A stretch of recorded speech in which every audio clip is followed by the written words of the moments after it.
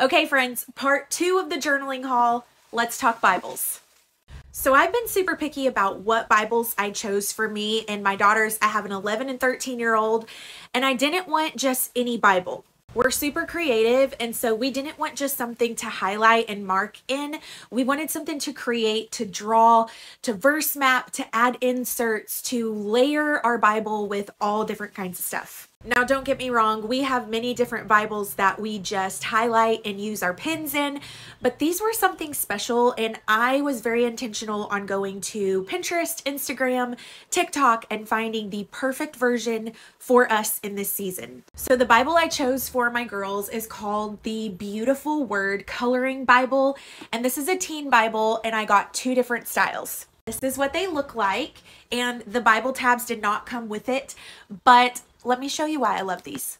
Like I said, we wanted something to create, so I did get one that has plenty of margin space to write notes, doodle, and create their own thing. But here's what's really cool. It comes with full-blown coloring pages for them to design, as well as margin coloring spots throughout the Bible.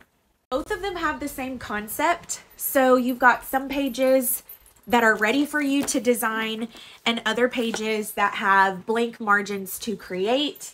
It's just a really cool way to not only layer and study your Bible and put inserts and do all of the things, but also just meditate on His Word and color throughout it without putting so much work into it. So if you have preteens or teens, I would highly suggest this. My girls are obsessed. They cannot wait to get started.